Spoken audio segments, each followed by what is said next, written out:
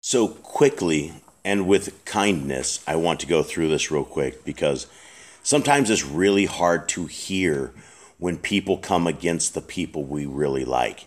And JD Farag is a very nice guy. You can see that he means well, and he just seems like a nice guy. But the problem is he's a false teacher. He's a false prophet. In fact, he has been prophesying things that the rapture for a very long time. And so we have to separate the people we like versus the people you understand for your teaching. And there should be no people that you understand for your teaching, because if you're well educated in the Bible, all of them, all the books, all the way to the end, you would understand that the laws of God are for today, tomorrow, and for all things. And so we are at the end times, and people are listening to JD Farag because he has a lot of good information. He is going against the narrative, and he has to take his program offline for half of it. So he on his website is the rest of it, because he has been censored before, because he does have his eyes half open. And this is the dangers to this, is if you have somebody you are truly putting everything you have in. JD believes the rapture is the end game. It's on its way. It's right here. And whether it is or whether it's not, he's missing the entire point, and he's leading a tremendous amount of people astray. So let's listen to this, and then I will break it down. In Isaiah 30, it's going to be germane to what we're going to look at and talk about today.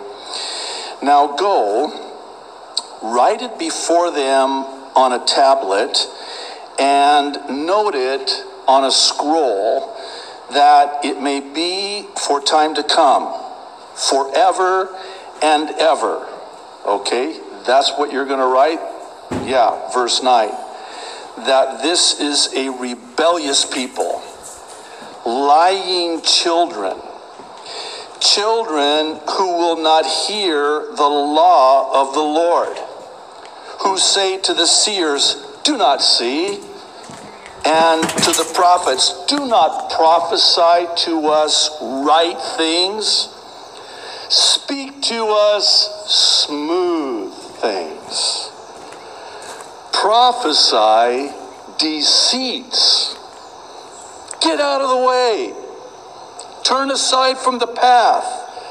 Cause the Holy One of Israel to cease from before us.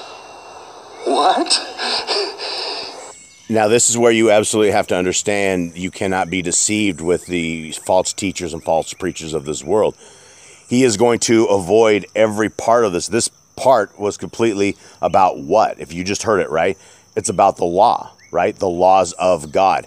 Now, the Christian church believes the laws of God are no more, that you don't have to do them, that they've nailed to a cross, and that they are a special people outside of what the Bible says, that they are able to sin and they can get away with it because they don't have the law. They don't have to keep the law. They are saved by grace. It's all about grace to the Christian church, and that is not correct.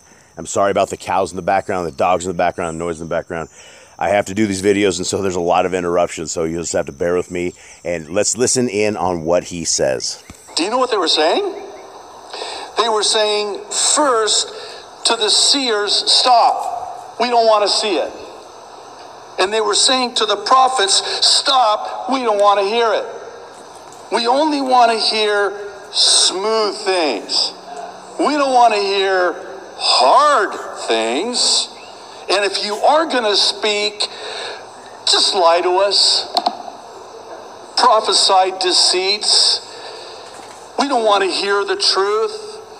We want to hear what we want to hear. And if you can't do that, then don't bother. Cause the Holy One of Israel to cease. Just don't say anything at all. Okay, so that is my point right here. This man, this false teacher, the false prophet, he just basically never even mentioned the law right here, right? That should be on the emphasis of everything. When you read and you understand and you study the law, you know that you should have it up on your heart, mind, and soul at all times. Like, we should get up in the morning and we should hit the play button on the laws of God, and we should be listening to them as we get up, as we walk around our house. They should be on the doorsteps of our house and on the gates and on the door frames, and everywhere that is the point of the law, is this law is supposed to be embedded into our hearts, minds, and souls, that we are violated ourselves when we sin against God, because we know it's in his laws that he doesn't want us to do this. And he is a good God. He is a righteous God. He is a God that delivers blessings, not curses, when you keep the law. But for those that don't keep the law, you fall under curses. Things in your life just don't make sense. Things don't happen right. You may get a paycheck, it just blows away. Those are the curses. Our Father watches out for those who love him. And if your heart is aligned and it is dialed into our Creator, if it is where you need to be, he will bless you. He will bless you. J.D. Farag is a false teacher and a false prophet. I still watch him for the information in there. But what he says about rapture is incorrect. What he says about Bible prophecy is incorrect. What he says about the laws of God are incorrect. If your preacher is not telling you that the most important thing in this entire world are the laws of God, then he is on the wrong path. And people will go, well, you forgot about the Messiah. You didn't say anything about the Messiah. Look, if we wouldn't have violated the laws of God, our Messiah wouldn't have been slaughtered. We wouldn't have had him just slaughtered on the tree, beaten, destroyed, decimated, right? He had the courage of a lion. He is the lion. He is the Lion of Judah. And you know what? He will come back and he will save people, but it is not going to be until the very, very end. That is our king. That is our commander, is Yahushua HaMashiach. That's why there's only one name under heaven by which you may be saved, and that's Yahushua HaMashiach. Jesus the Christ is what everyone calls him. There's no J's in Hebrew. His name could never have been Jesus. So let's call upon the right name. Let's call upon the name of Yahushua. Let's call upon the correct name of God. Yahuwah. Yadhed Vadhed. Right? It is our Creator's name. I am that I am. Guys, time is very short. And salvation is but mentioning in prayer and acknowledging the Son of the Most High. Yahushua. That is what Bible says is for salvation. But if you want to know for sure, and you really care what your Creator says, then you're going to read the laws of God. Because inside the laws of God is what we should be doing, living, how we should be breathing, treating our neighbors, weighing our goods, everything that's there. There's 613 laws that apply. A lot of them don't apply to us, right? Like if you're not a male, then a lot of them don't apply to you. If you're not a female, some of them don't apply to you. If you're not a priest, I mean, it goes in the circles that it is. It is laws for the land and the community and where you are at the present time, and you can apply it to your life, and you can take blessings home from doing that, because in those blessings, our Creator lives.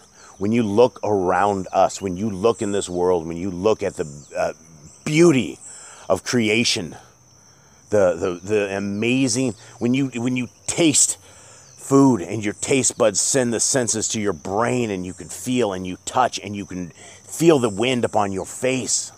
When you see fire light, how does fire work? How is everything around us perfect? It had to be coded. It had to be designed. It had to be created. None of this is just random happenstance. You don't just take a pile of bricks and blow them up 500 times and some point a building happens. It never happens like that. There is a Creator. And this Creator has sustained a book, and this book is the Bible. And I do not believe the King is the final word. There's 66 books. They got a hold of this stuff. You're missing Jasher, Jubilees, Enoch. I would even toss the books of Adam and Eve in there. Because when you toss all of the extra books in there that are left out, you can understand the exact power of Satan. And Satan is crafty, and Satan hates you, and he wants your soul, he wants your kids' souls, he wants everything about you. And this is the time. This is the time we must repent. This is the time we must look to our Creator. And we've been told how to pray. Our Father who art in heaven, hallowed be thy name. That is the start, right? And then you take it from there.